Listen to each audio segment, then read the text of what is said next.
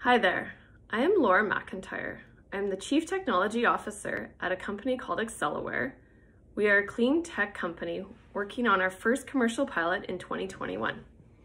I first off want to acknowledge the traditional territories and the oral practices of the Blackfoot Nations, which includes the Siksika, Piikani, and Kainai, which also acknowledge the Tsuut'ina and Stoney and Dakota First Nations and Métis Nation, and all people who make their homes in the Treaty 7 region of southern Alberta.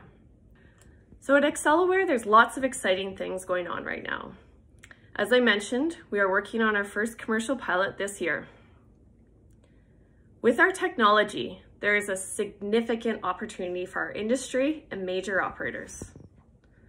Imagine an asset without requiring water injection.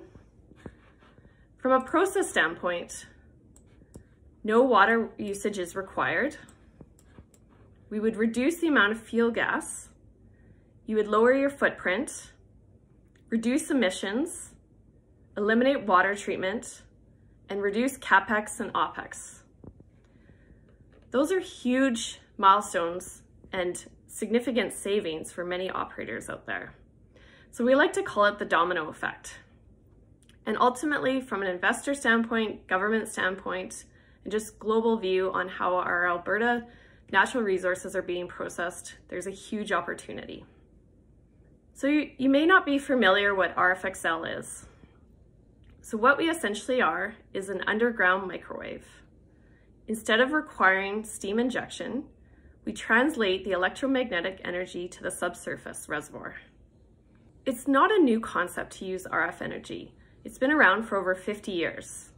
So what we've been able to do is develop a design that allows for longer transmission arms, which means longer well length, opposed to the standard antennas that you would see in some of the RF applications for oil field. And we have a high efficiency, high power surface unit, which will be able to translate any source of power, be it from the grid, solar, you name it. There's lots of opportunity to translate energy into the subsurface. What happens with our process is we are injecting this energy into the ground. The radio frequency will seek out the water molecules and will convert those into steam. It will mobilize the oil and will drain to the lower producer.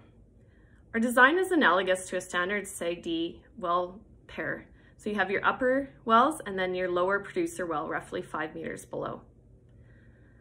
The majority of our design is standard oil field components, such as wellheads, thermocouples. We use all the industry approved casing. Where it's unique is looking at the arms that actually extend from the surface down to the toe of the well.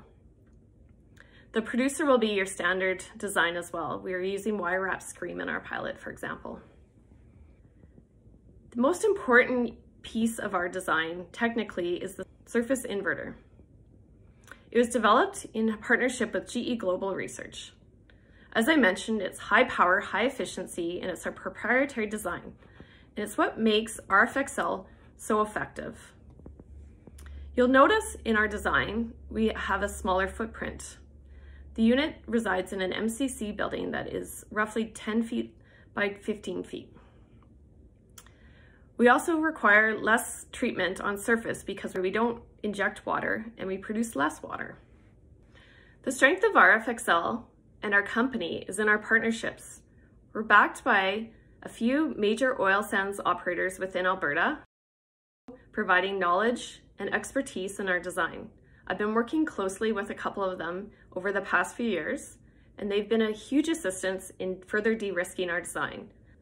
Further to all the benefits of our technology, our project is so important to Alberta, both government and industry, from an economic sustainability, 5-year profitability, and also just in terms of demand. New technologies are required in order for industry to progress. So time is of the essence more than ever for responsible development of our natural resources. Thank you for your time, and if you have any questions for me, do not hesitate to reach out. Thank you.